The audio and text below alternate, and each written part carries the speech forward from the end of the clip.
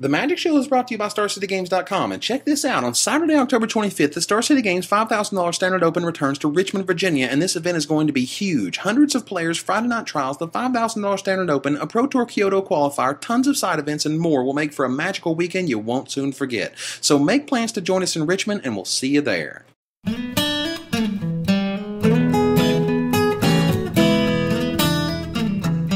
order to see if DJ was up to the task of replacing Asif, we had them play a game.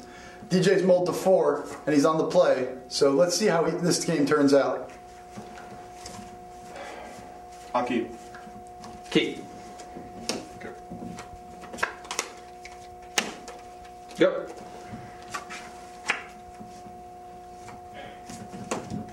This is probably right. Ready to flame? Sure.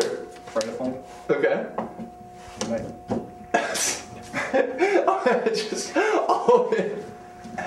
Are you serious? I think it's the right play right now. Are you okay? I'm at 20. Storm count is at 3. Yep.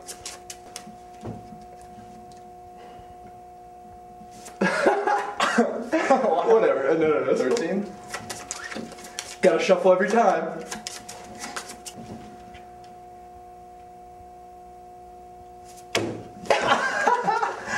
Are you serious? World's all over again. No, it's all good. No, I swear, Cruel Ultimatum is very good. That's one more? No, I swear, it's very, very good. Last copy. And you gotta slam it. Just flip it. No peeking.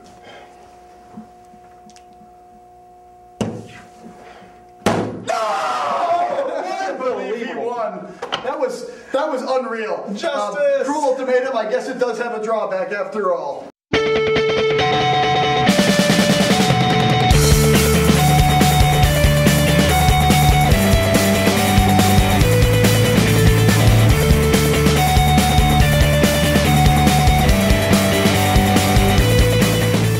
Hello everybody, and welcome to another edition of The Magic Show. This week we're getting you prepared for 2 big tournaments at the same time. For those preparing for next week's huge 5K tournament in Richmond, Virginia, we'll have interviews with the top 2 Cruise Qualifier finishers and complete deck techs from both. For those headed to Kansas City like me this weekend, we got another even more in-depth sealed breakdown from Patrick Chapin Friends. Let's go!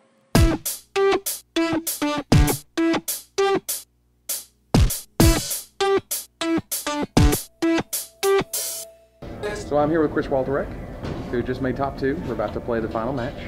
And so tell me what you played today and why. Well, I played the 5-color control deck,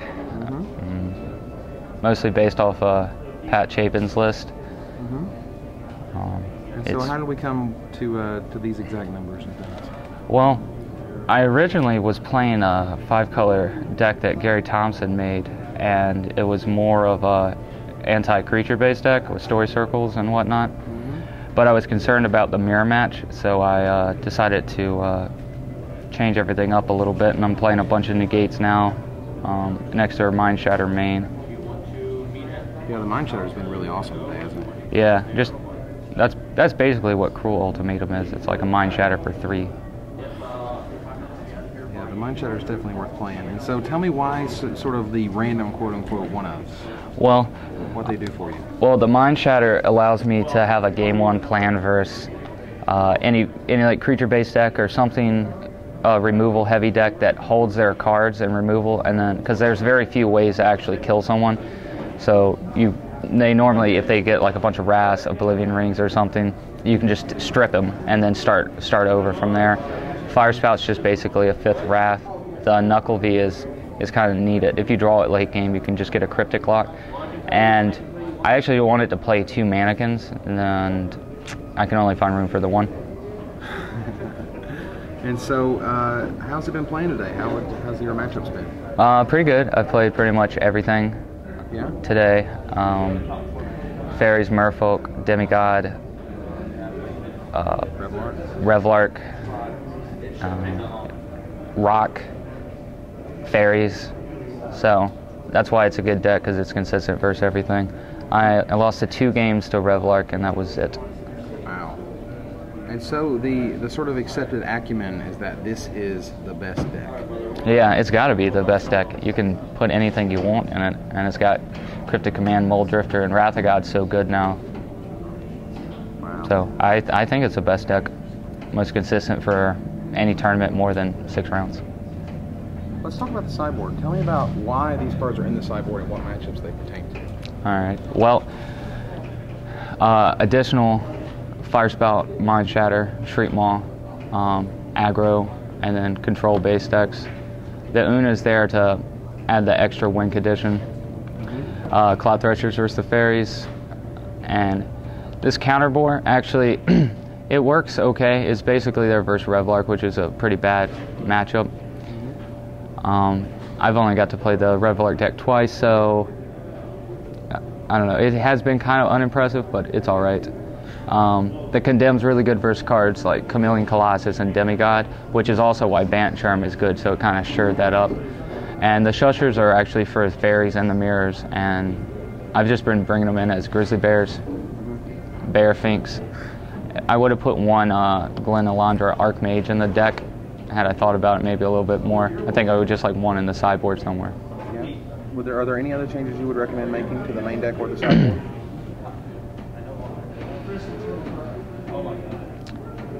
I would probably take the counterboards out, and maybe I haven't really tested the artifact, but the artifact might actually work a little bit better because it's not as mana intensive, and you can just kind of go and take it each turn. The one that claws out Phyrexian Furnace one.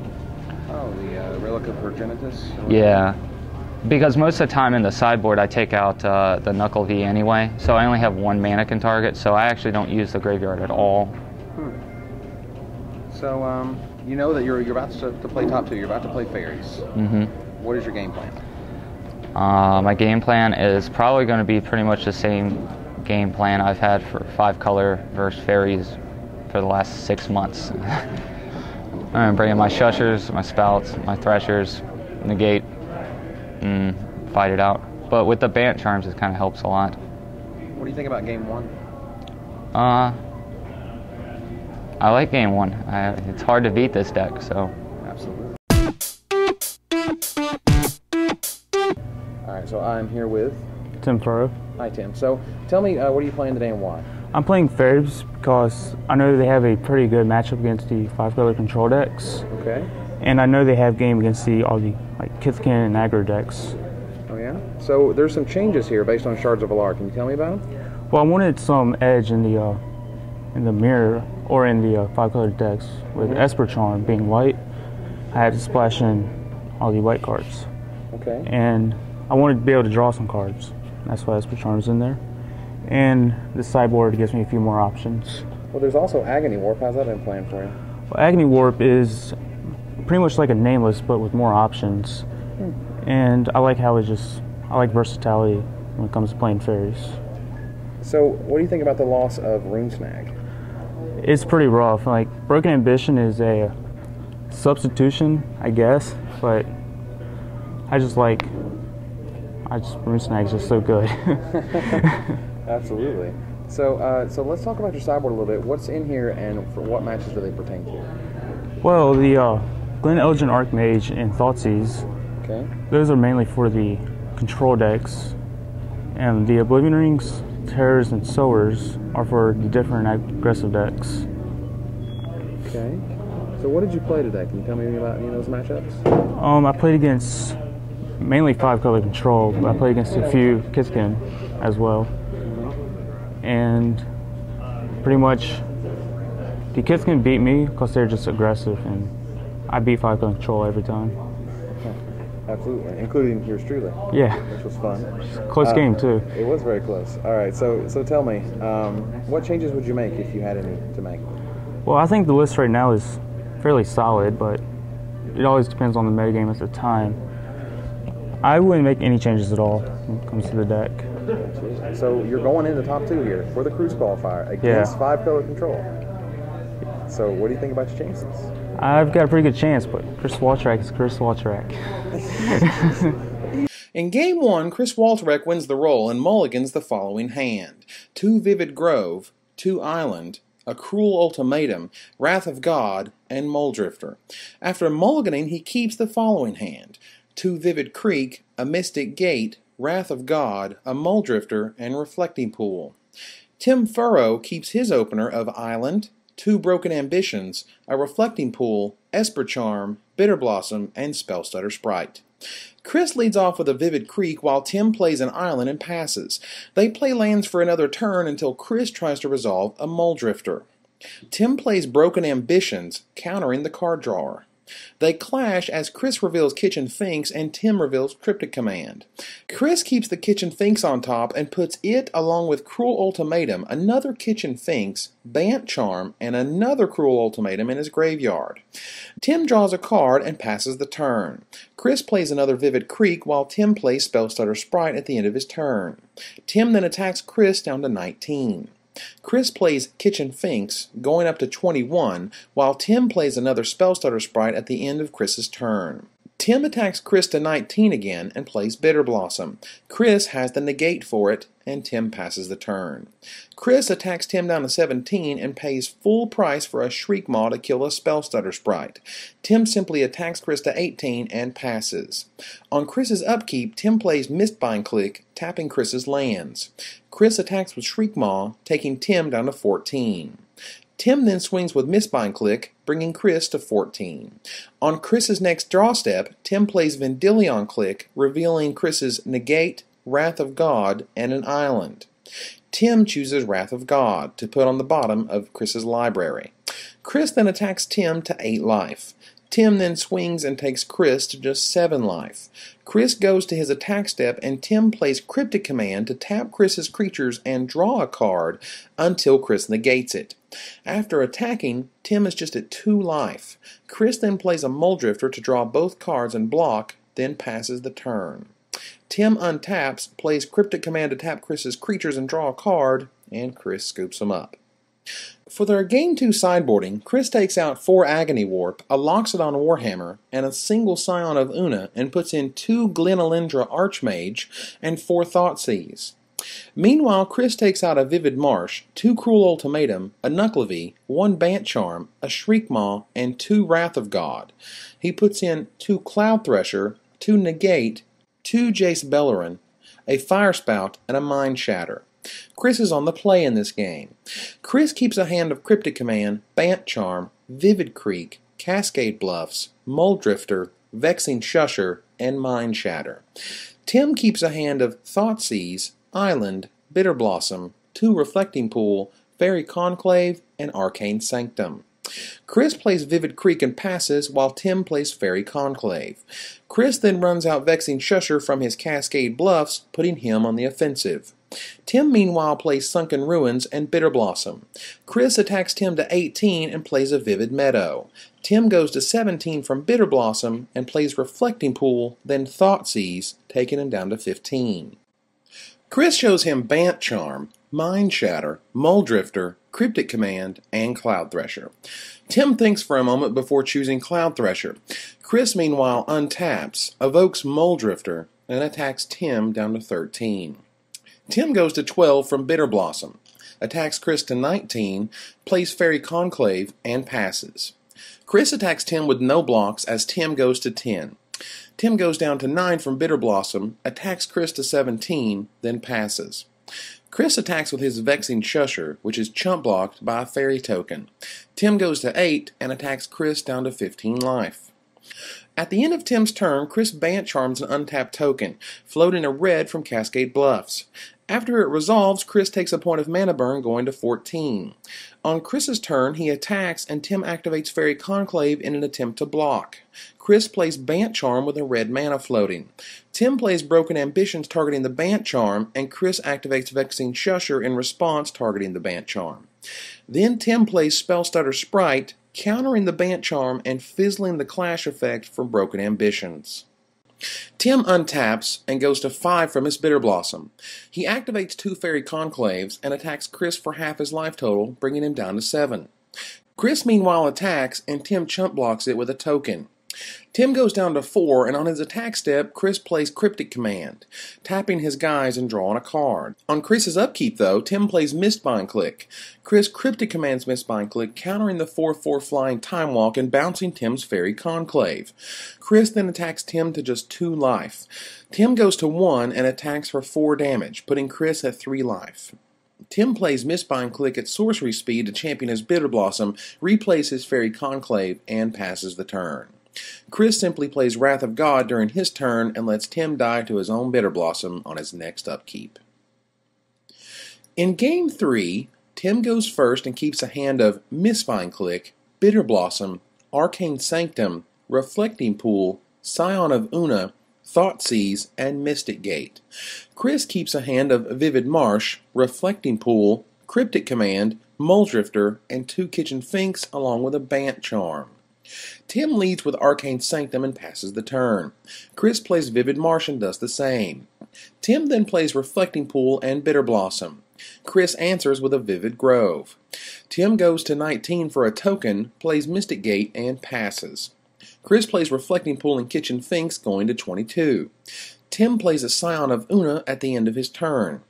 With Tim at 18 from Bitter Blossom, he attacks with Scion of Una and now a 2/2 Fairy Rogue token, bringing Chris to 19. Tim then plays Thoughtseize, going to 16. Chris shows him Cryptic Command, 2 Muldrifter, Fire Spout, Kitchen Finks, and Bant Charm. Tim chooses the Cryptic Command. Tim then plays his other Thoughtseize, going down to 14, and takes the Bant Charm. Chris uses Fire Spout with just green mana to deal 3 to all flyers and attacks Tim to 11. Tim goes down to 10 from Bitter Blossom and passes. On Chris's upkeep, Tim plays Mistbind Click, championing the token. This resolves, and Chris plays a Vivid Grove and passes the turn. Tim goes down to 9 from Bitter Blossom and attacks Chris to 15. On Chris's upkeep, Tim plays yet another Mistbind Click, championing yet another token. Tim goes down to 8 the next turn from making the token and attacks Chris to 7 life. Chris attacks and Tim declares no blocks. Tim goes down to just 5 life. On his upkeep, Tim drops down to just 4 life. After Bitter Blossom's trigger resolves, Chris plays a Cryptic Command, tapping Tim's creatures and drawing a card. Tim then plays his own Cryptic Command, bouncing Kitchen Finks and drawing a card. Chris simply draws and passes the turn. Tim goes down to 3 from Bitter Blossom on his upkeep, and Chris attempts to play Cryptic Command, tapping Tim's creatures and drawing a card. Tim shows him his only card, a Spellstutter Sprite, countering the Cryptic Command and winning Tim Furrow the tournament.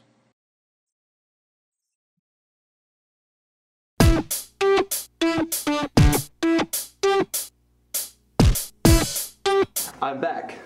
Gabriel Nassif called in sick, and we replaced him with DJ Kastner, local superstar, and Phil Cape is back by popular request, and he has not yet shaved. It's true. So Evan Erwin mailed us 3 more packs of Magic cards to open up, and that's, I guess, what we're doing, right? What do you hope for when you open up a pack here? Sigil of Distinction. What? That's the bomb? It's definitely it's one of the best cards in the set, and it's going to make every deck. So, Soul's Fire, Vectis Silencers, Welkin Guide, Bone Splinters, Elvish Visionary, Wild Nactal, Grixis Panorama, Glaze Fiend, Vithian Stinger, Rock's Charger. I like the Stinger better. I think this guy's actually a better card. Yeah. Thunderthresh Elder. You would. Demon's Herald, Sidroxis Spectre, and Soul's Might. Alright, pack 2. Dose. Cataract Creeper, Savage Hunter, Ridge Renette, Cathari Screecher, Onyx Goblet, Obelisk of Esper, God Toucher, Gust Rider Exuberant, Resounding Wave, Magma Spray, Scavenger Drake, Sphinx's Herald, Algae Gariel, Death Baron, a Swamp, and information about the Esper Tribe. The starter deck. Viashino Skeleton, Ethereum Sculptor, Akrasan Squire, Dreg Reaver, Sigil Blessing, Druid of the Anima, Ridge Renette, Steelclad Serpent, Excommunicate, Starting your rock. Bane Wasp Affliction, Jungle Weaver, Blister Beetle, Obelisk of Jund, Cathartic Adept, Lightning Talons, Naya Panorama, Onyx Goblet, Obelisk of Esper, God Toucher, Gust Rider Exuberant, Tide Hollow Strix, Cathari Screecher, Soul's Grace, Mastodon, Wave Skimmer Avon, Elvish Visionary, Dragon Fodder, Executioner's Capsule, Carrion Thrash, Vithian Stinger, Gift of the Gargantuans, Outrider of Jess, Drum Hunter, Sprouting Thrynax, Esper Battle Mage, Metallurgian, Woolly Thoktar, Angel's Herald, that's 3 heralds, Necrogenesis, Swerve, Dawnray Archer, Lich's Mirror, Mythic Red, yeah! yeah, we did it, Money back. Feral Hydra, Spearbreaker Behemoth, and Rock Class Caster Platoon. Now let's go build. We should do ready break. Ready, break. All right, I guess we're talking about a few of the cards here that are interesting from the sealed deck, and not just powerful ones that obviously you play like Oblivion Ring or whatever. First up, Welkin Guide. What are you guys' experience with Welkin Guide? Welkin Guide has always been a card that played a lot better than it looks. It's really good at pushing through damage, and most of the white decks tend to be aggressive, and it leaves behind a reasonable body. And DJ, what are your thoughts? Welkin Guide can certainly give you some reach, but I think it's much better in draft. My only problem with the card is that it's not creature type ooh. What about Dawnray Archer? The Dawnray Archer is a card I see getting passed way too often.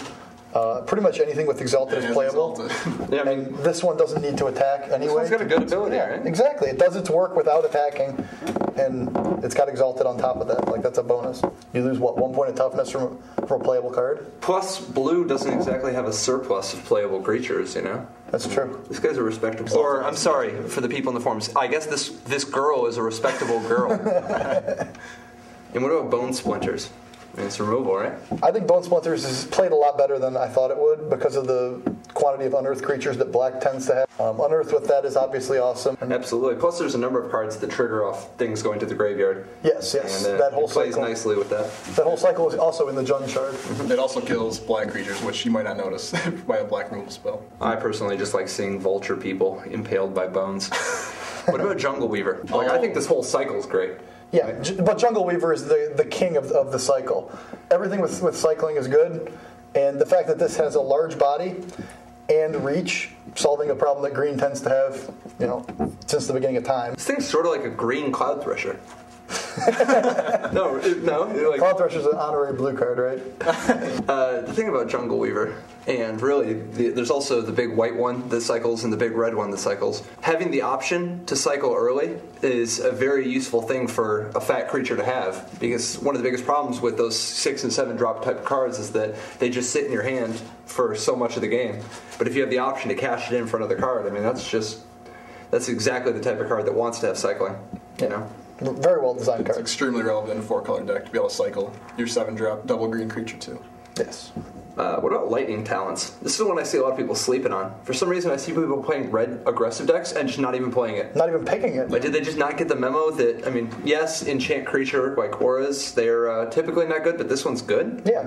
Like, there's not exactly a surplus of removal laying around. And First Strike is, with that, once the creature has that high of a power, First Strike just makes the creature a very formidable combat card. Unblocked. Yeah, the Abyss. And sometimes you end up in these combat situations where the other person just has to, he either has to risk his entire board, like team blocking, and gets blown out if you have any instant speed trick, or he's just taking 5 a turn. Or throwing a creature under the wheels every turn and trying to race back. Right. None of those situations are good for him. Yeah, deceptively good card. Is it better in sealed or draft? I think it's better in draft. Yeah, I think building the aggro strategy in draft would be a lot easier because people don't pick it early and Yeah, I've seen those going 13th. Yep. It's unreal. What about Obelisk of, well, any Obelisk, really? The Obelisks are cards I think are a lot better in sealed than they are in draft because the format is slower and because you do have to be greedier on your colors. So the round effects they provide is relevant, but they're certainly not good cards Just compare them to Darcie Ingot and you'll see. I think everyone's opinion changes. It varies on the obelisk and how many numbers you should play in your sealed deck. But usually you're going to want to play at least one if you're playing more than 3 colors. It's definitely reasonable to have the mana fixing, but boy does it occupy the wrong spot on the curve. And what about the panoramas? Key to sealed. You got a common mana fixing to go around with your 4-color deck. It's very important. We don't seem to have too many in this particular sealed. How often do you play 4 colors in sealed? It happens more often, but usually you're 2 colors focused with splash to get On either side? Yeah, on either side of the shards. So if you're red-green based, you'll end up with white and blue. One more card we Or have black. that's kind of interesting that I wanted to talk about. Gift of the Gargantuan. I see a lot of people talking about this in a lot of different places. Now, I think it has some constructed applications, especially with the loss of Harmonize. I mean, it's probably the best green card drawing spell out there right now, right? I mean, it's sort of like a compulsive research. It is and it isn't. It's not a green compulsive research? Yeah, that's what I'm saying. It's because it's not reliable enough. Not at all. In constructed, you could build your deck, though, so that you can consistently trigger it, right? But do you really want a deck that's all creatures and Does lands? that mean 30? I don't know. I don't know if that's actually that bad of a thing. I mean, a lot of the good cards these days are creatures. That's true.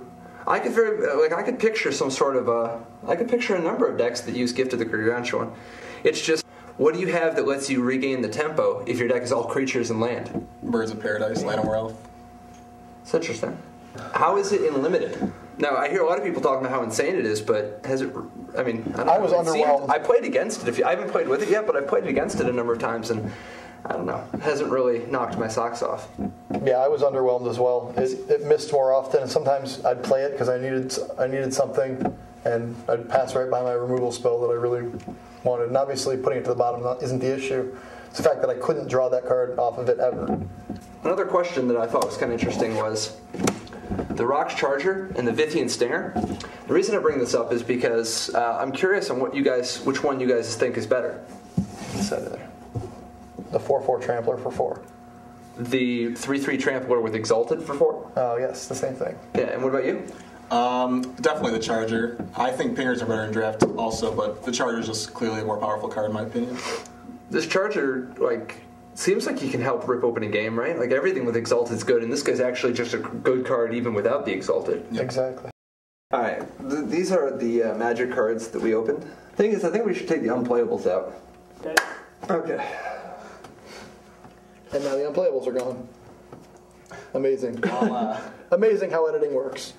Phil, you're killing it. Alright, first of all, I think we should go ahead and edit white out of here. Yeah, I'm pretty sure it's gone. It was the right way to start. Imagine. Is it hockey season? Yeah. Yeah.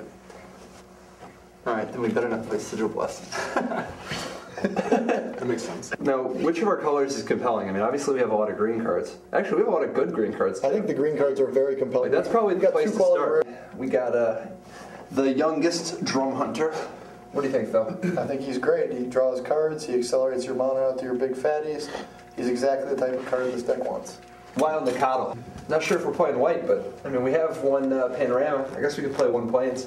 Like, just to give you a board presence early, he's probably good enough. One drops aren't the best, but when it's Eastmar or Train Arbidon. I heard a number of people saying the Grizzly Bear is not that good in this format. So you like the Crocodile better than the Flyer? Yes, I do. I think Algae Gariel is a much better card, even though they're both quite good. Algae Gariel just sits on the table. He's a little undersized for a 4-drop, but usually you can hold the ground with your other monsters. The 1/1 is a little undersized for a 4-drop. A little bit.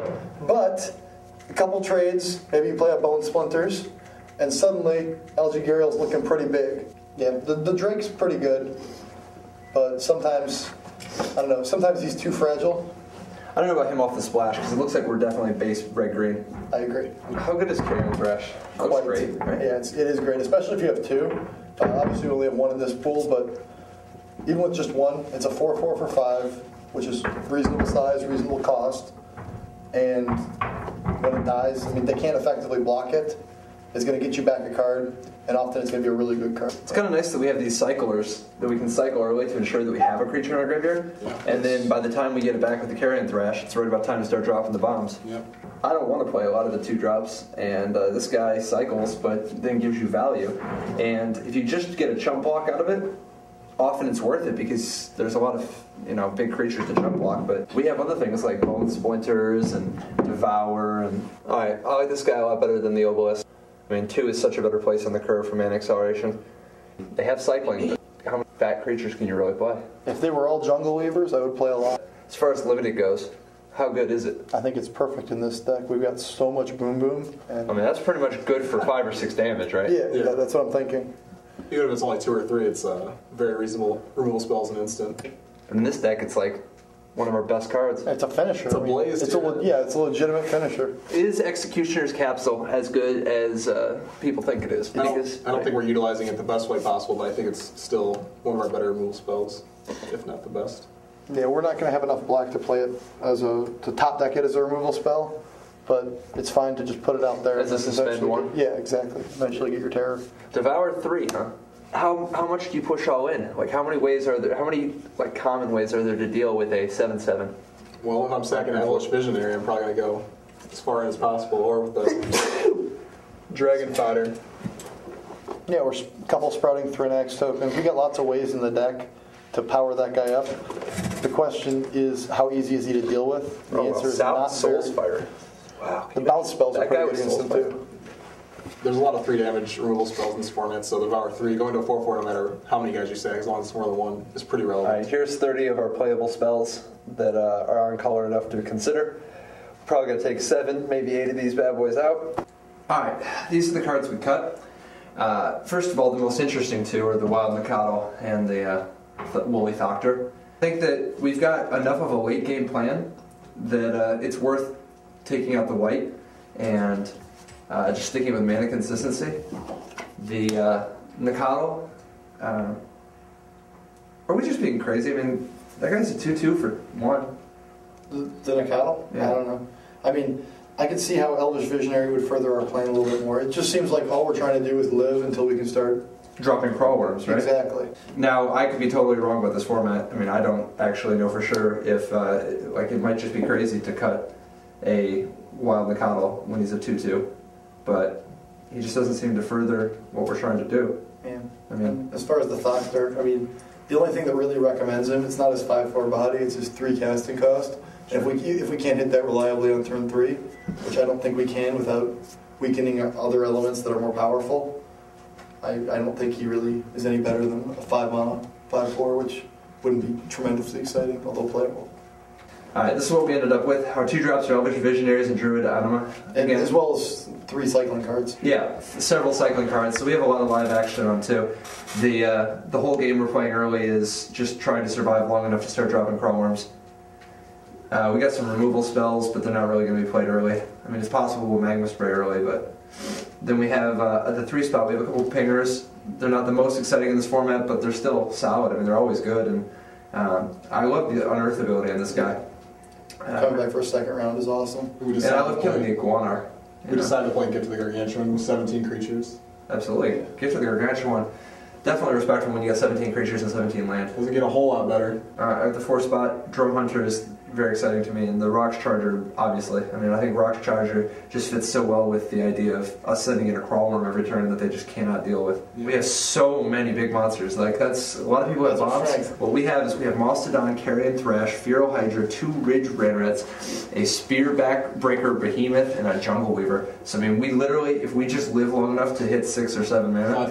5, 6, 6. Yeah, I mean that's our plan, you know. We're down to 23 spells, so we can play 17 land, and... Alright guys, Wild Mikado might not be entirely thematic, but it's too powerful to not play. Besides, you're probably playing too much mana anyway. And it's kitty. Ah, that's right! Put it in! Actually, what we just talked about is looking at it with 2 Elvish Visionaries, 3 sources of mana, 3 mana accelerators, and a Gift of the Gargantuan, and 3 cycling cards. I think it's probably fair to drop down to 16 land, despite the fact that we're ramping all the way to 7. Got managed crew both games and lost in round 1. See you next week.